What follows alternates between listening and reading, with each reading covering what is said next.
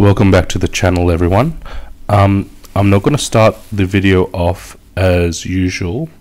For those of you who might be aware, yesterday there was a tragic terrorist attack in Paris, and final numbers show that at least 129 people were killed and 352 more people were injured.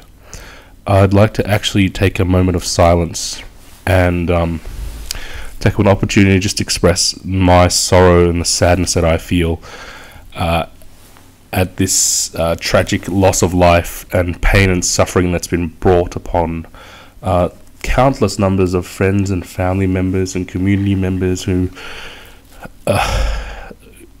had these people in their lives and no longer have these 129 and possibly more people in their lives. I want to respond with kindness and compassion, not anger and aggression. I think anger and aggression is what the terrorists are actually after. So I'm going to observe a minute's silence, and I would encourage you to observe it with me. If not, you feel free to skip ahead, and our minute's silence starts now.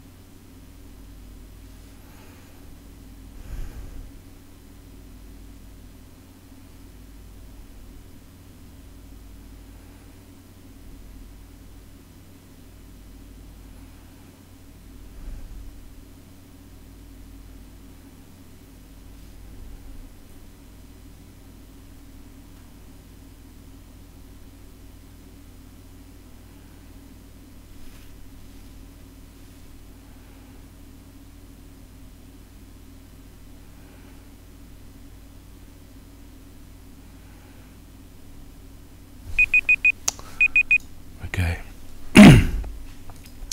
I hope you guys appreciate the, well, okay, it's not a gesture, it's just an opportunity for me to share in the pain and the suffering and understand the pain and the suffering that have been brought by senseless acts upon innocent people. Man, they not have been perfect people. There were people who were loved and who are needed and who are part of other people's lives, and no one deserves to have their loved ones or their own life taken away in the name of whatever cause that these terrorists may be claiming, whatever organization may be claiming responsibility for it. No one deserves to have their lives taken away. If you guys would so care, please, let's raise awareness about the tragedy that occurred in Paris yesterday, and raise awareness so that people who can help, maybe they didn't know, but now they do know, and maybe they can put their hand up and say, I can help. I can be there for the people who are suffering the aftermath. I can help out in, you know, if you have a little bit of disposable income sitting around, consider not buying Fallout 4, but instead giving it to those in need. We should respond to these unreasoned and senseless acts with kindness and courage and compassion. Responding with aggression and anger is only playing into the terrorists' hands. They want to cause discontent. They want to cause division amongst the world. And they'll only be so happy if people start targeting whoever they're targeting. Okay, let's move on. I will be putting into the show notes some links from the BBC that cover the events of yesterday. They were quite horrifying to follow at the time, but I think it is very much worthwhile for everyone to be up to date with current world events. And I don't mean, you know, which celebrity broke up with which celebrity, but really, you know, things that are happening that affect us all and aim to destroy our world. Anyway, okay, so now that we're past that, just wanted to raise some awareness there. Let's just hop straight back into arena, and hopefully, yeah, we can. I don't know. Let's just hop back in. Gul'dan versus Malfurion. I must protect the wild. Your soul. So let me know what whether some of you guys may have. I'm sure some of you guys would have been following the actual events of the Paris attacks. And it's really disappointing. I'd like to call myself a pacifist. I'd like to call myself, if I followed any religion, although it's not really a religion, I'd like to say that I'm a Buddhist. Being a Buddhist is a way of life, not really a way of... You don't really idolize or worship a god.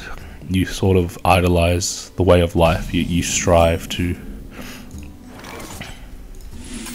You strive to... it's complicated. But it's really disappointing for me to see that so many people...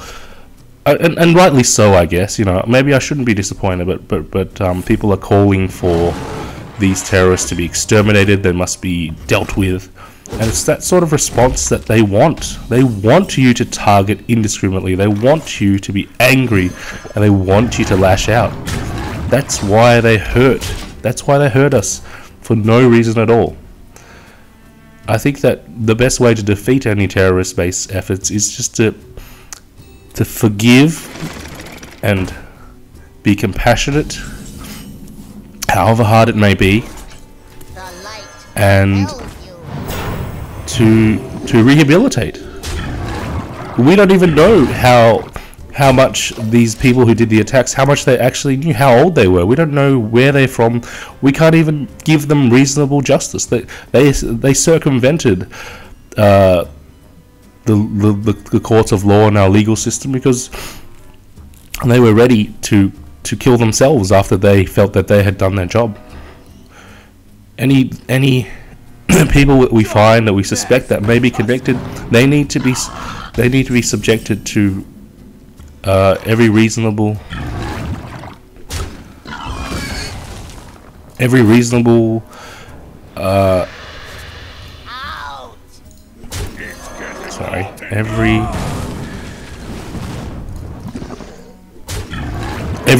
course that the law allows them. We live in a civilized country. Just because we are inflicted upon by terrorists does not mean that we should become terrorists ourselves. And again, I keep going back to that's their intended goal. They want to reduce us to their level. They want people to be angry. They want people to lash out. They want people to reduce themselves and lose their humanity. They want people to be violent. Okay, that's enough of me preaching about my opinions on terrorist attacks and so on and so forth. Okay, let's get back to...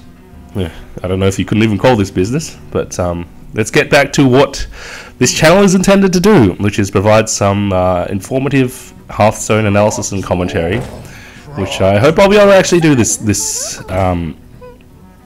video. Okay.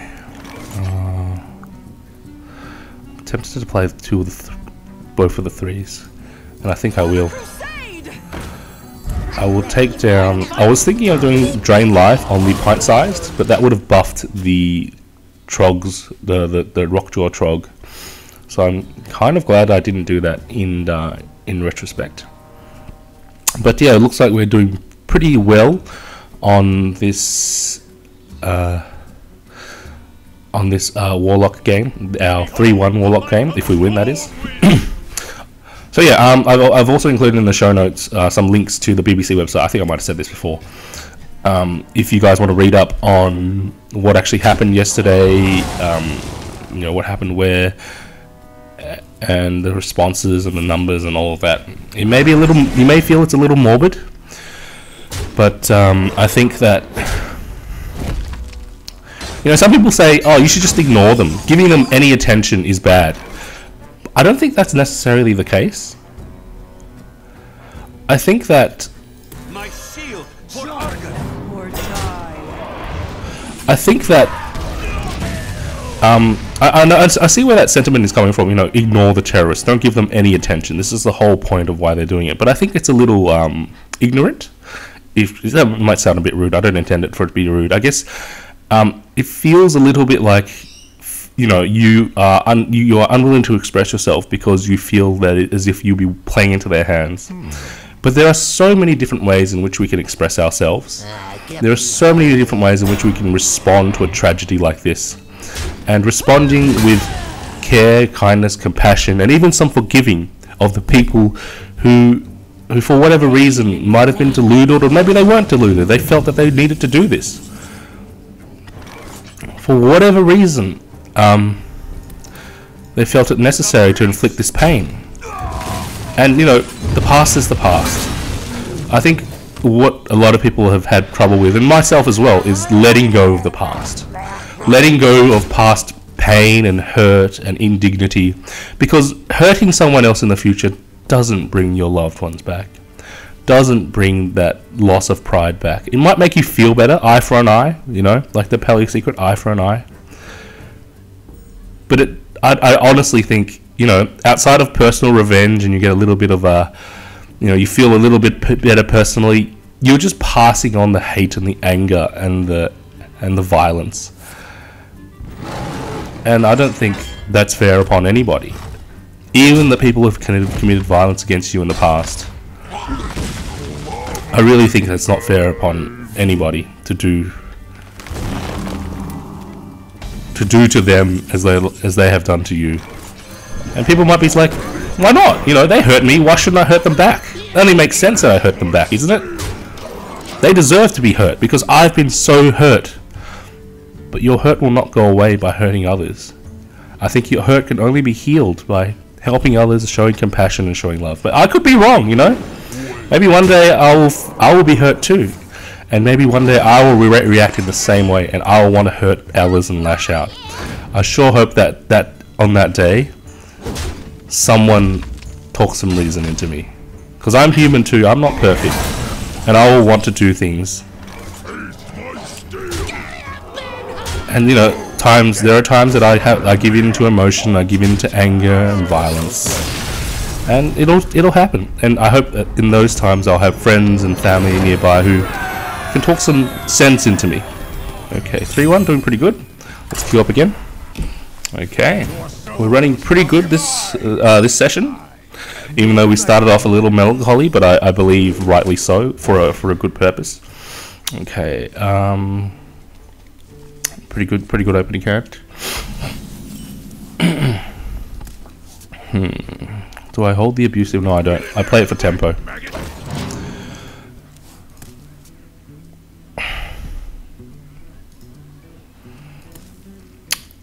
And really the Paris attacks are really the first time in my adult life, because I was a teenager, just to give you a clue as to how old I am, a teenager during the September 11 attacks. And I'm sure a similar level of outpouring of grief and love and support came of that, but also a large amount of prejudice and hate and anger. If you look at movies like, I don't know, I don't want to bring up anything like that, it's not worthwhile. I don't think so. I don't think it's worthwhile for me to bring up hateful things. I don't think it's worthwhile for me to reference hateful things. But from my personal experience, it felt as if there was a lot of hate coming out of the September 11 attacks. A lot of backlash and anger and a need to you know, feel like you can visit the pain that was visited upon you. You could reflect that onto others. And honestly, I think that only makes things worse. I think that only makes the terrorists want to work harder to take your world down, to make to orchestrate more attacks like the Paris attacks. And this was definitely an orchestrated attack. Everything came together at a certain time. Again, I'll leave it up to you guys. I won't talk too much about the actual thing in this video. You know, some viewers may be too young, or some viewers may be a little sensitive. I understand that. but it was orchestrated. If you want to read the details, they're in the show notes. And yeah, I would really appreciate it if you guys spread the word and say, you know, don't respond with hatred and anger. If I want to use a Star Wars analogy, you know, respond with compassion and love. Except Anakin sort of, you know, uses his lightsaber against children, but whatever. That's fine. That's not real life. That's fake life. I think I'll save the drain life. It's not a huge thing that I need to deal with straight away. Yeah. But if you're more interested in thinking about certain ways of thinking, Mohandas Gandhi was a staunch believer in non-violent protest. And he never raised the hand. Well, I can't be sure, but he never publicly raised the hand against anyone else to fulfill his own agendas and so forth. What should I do? I think I clear this.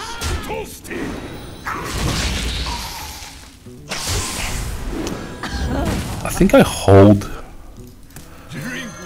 hold the Doom Guard.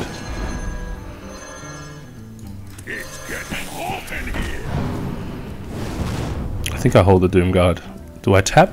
No. Next turn I'm likely to need all the mana I can get. Yeah, I don't want to tap into the second Doom Guard. I'll probably end up playing the Doom Guard next turn. Hopefully either I discard the drain health or I discard something else. This adds up to 8. So I'll be discarding what I draw, or if what I draw is playable, I'll be playing that instead and discarding the drain health.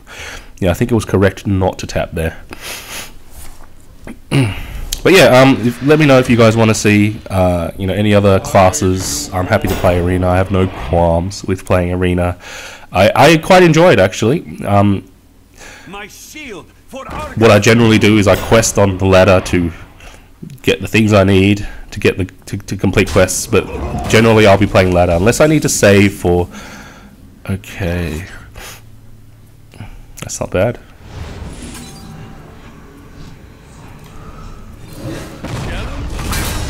I'm gonna go face. He's already used his Argus. I'm gonna go face. I'm surprised that the Shadow Bolt came in so handy there. Yeah, because I wouldn't have been able to deal with the taunted up Void Walker otherwise. Is this a Siphon Soul? Oh, okay. You're gonna double trade into my Doom Guard? Should have played that first. Always play your card draw or your discover mechanic first if you're going to play it. Oh, but then again, he played the Doom. No, he copied my Doom Guard. Oh, we're done. No, we're not quite done, but I'm just gonna keep going face. Yeah, and we should have enough in the way of resources to take him down. Okay, all right. So you're gonna trade your Doom Guard. I didn't know that it discovered a 3 mana card. I mean, three mana card, not a minion. I thought it was. I just assumed it was a minion. Interesting. Oh. Okay, I think I actually save it. Shall we put a kink in their place? I taunt up, and he has to use. Yeah, he has to trade his entire board, and my Argus is left alive, and he can't tap. So I think that's a pretty strong position for us to be in. I wonder. Okay, Voodoo, that's okay. He has to trade his entire board though, so it's still good for me. Barring any other interference from hand, such as a Mortal Coil or a Dark Bomb, we should be in a fairly strong position.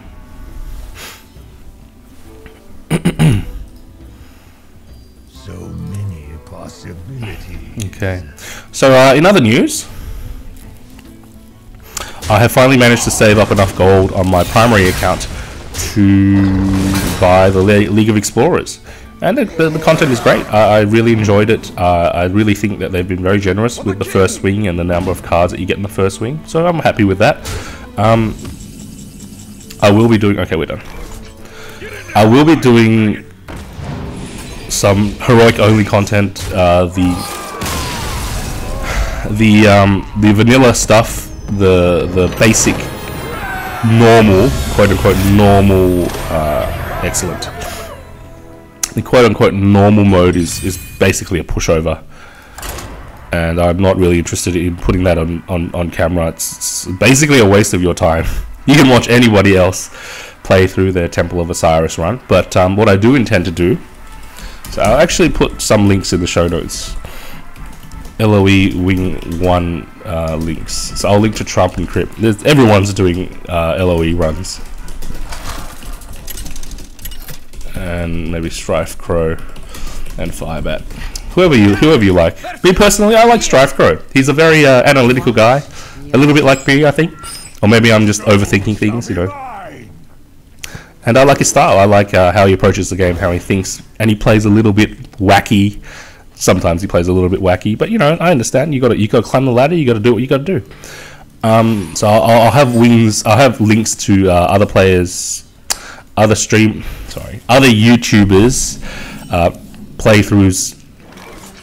I think I saved the coin. I go leper and then I coin one of these guys. Other YouTubers in the show notes. So yeah. So what I actually will be doing with LoE is just the heroics, and I took some notes from playing the casual mode, so I have some ideas for how I want to approach the heroics. But obviously,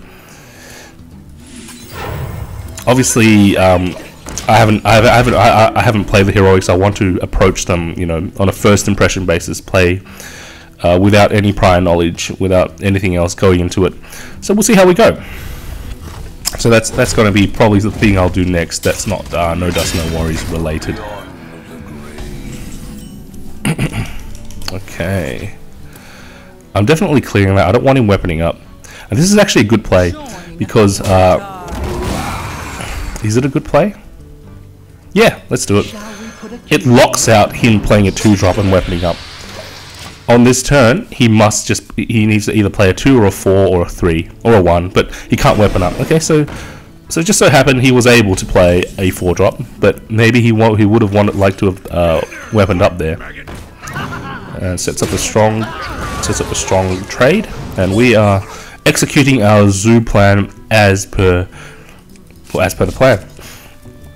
The plan of the zoo, in case you guys are not familiar, is to have a ton of early game and a fair amount of mid game, and you basically play your hand, play as much of your hand as possible, and then as you get towards the late game where you don't have the same big cards, well,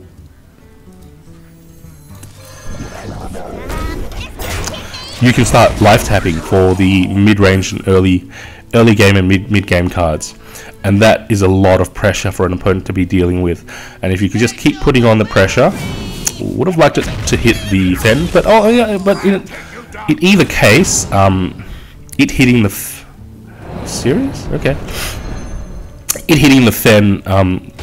Well, he protected it with a Shadow Step anyway, so that's not too bad. Do I still go face? I think he's probably going to play the special delivery again. So I want to fill my board with things that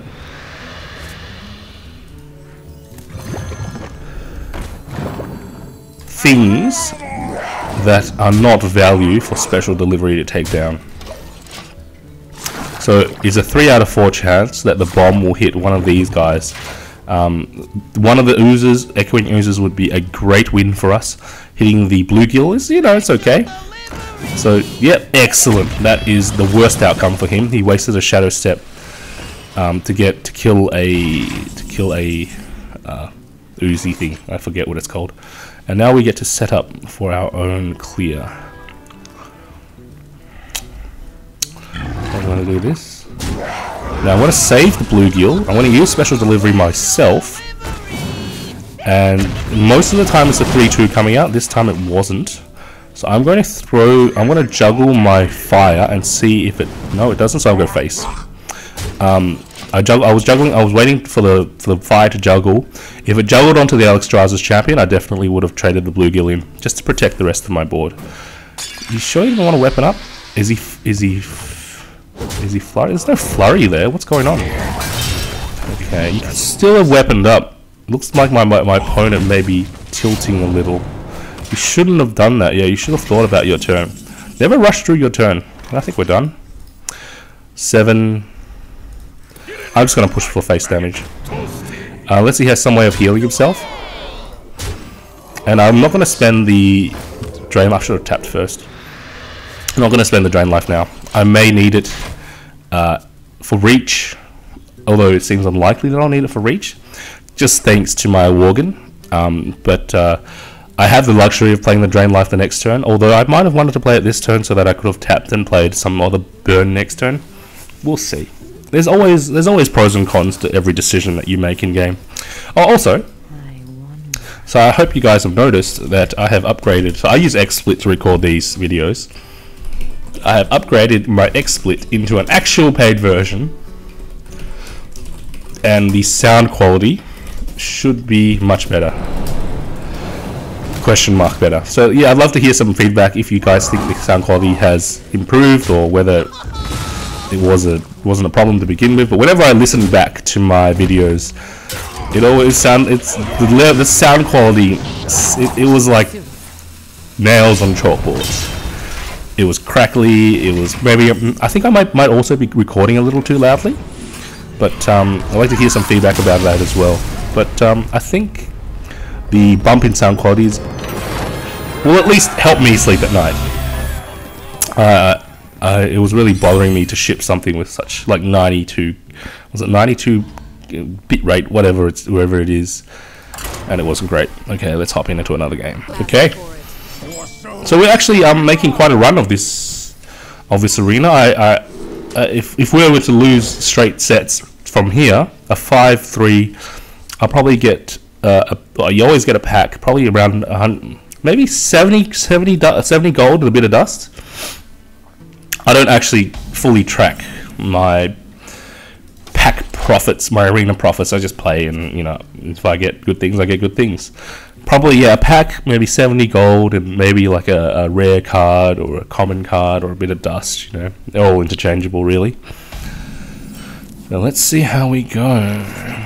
Gonna play the Flame Juggler because Blue Guild is challenged by the weapon up. I mean the the hero power. And although I may want to tax the hero power, sometimes it's better to just develop something a little slower. Okay, 50-50 time. This will be so good if we can get 50-50. And our Flame Jugglers haven't really been working out for us, but eventually they always do. You just got to rely on the RNG. You got to trust in the gods of RNG, and they will deliver. And you know, if you lose the juggles 10 times in a row, maybe the next 10 times in a row you'll win the juggles. Maybe not. Maybe you'll lose 20 times in a row, and then the next 20 times in a row you'll win the juggles. If you know the chances, you can be confident. Okay. Pretty sure I'm going to Argus here. Ooh, actually. No, Argus is still the best play. I'm not going to clear the harvest. I'm going to force him to clear the harvest. One of the things you need to know about Death Rattle minions is if you clear them for your opponent and you can't deal with the second stage, the damage 2-1 golem, the damage 2-1 golem gets initiative on the next turn. So it's always best. So like I've said before about mad scientists, let your opponent clear it for you because the value comes later. And I definitely will be doing this since he didn't run the golem into anything. So that's sort of what I was hedging on. I was hedging on the golem sticking around and me gaining value from the little exorcist. And we have an insane board. Oh, I was a little bit afraid there. I thought it'd be buffed. Maybe this card should actually be buffed from all Death Rattle minions. But that'd be, I think that might end up with an Undertaker scenario, and that may not be so good. Okay, clear, yep, clear. And I will just pressure. In a situation where you have an Argus on 2 minions, actually I Argus 1 minion, and I Argus 2 minions, one of the Flame Jugglers was cleared, and then I played the Exorcist. In a situation when you have multiple taunts, you just go face. I think he may cash in a Flame Strike, that's fine. I cashed in tons of damage to his face already. And that's really the only thing you can do against something like a mage. You know that they'll be drafting like Flame Strike for turn 6 coin or 7, and you know that they're going to be using it against the zoo deck. So you just got to cash in the damage, force them to trade against you, keep up the pressure and cash in the damage. We're basically done unless you find some sort of 2-drop heal, which is like what? Yep, we're done. 6-1. Excellent. We're doing very, very well in this run. But the length of this video is long enough as it is, so I think we'll wrap it up there. I'll come back tomorrow with a little bit more Warlocky arena content. So I just want to thank you guys in advance for, especially today, for bearing with my minute's silence and my rambling about the tragedy that happened in France. I encourage you, if you don't know the story behind it, go follow the link, go have a read, go on social media. I'm sure it's sort of everywhere at the moment.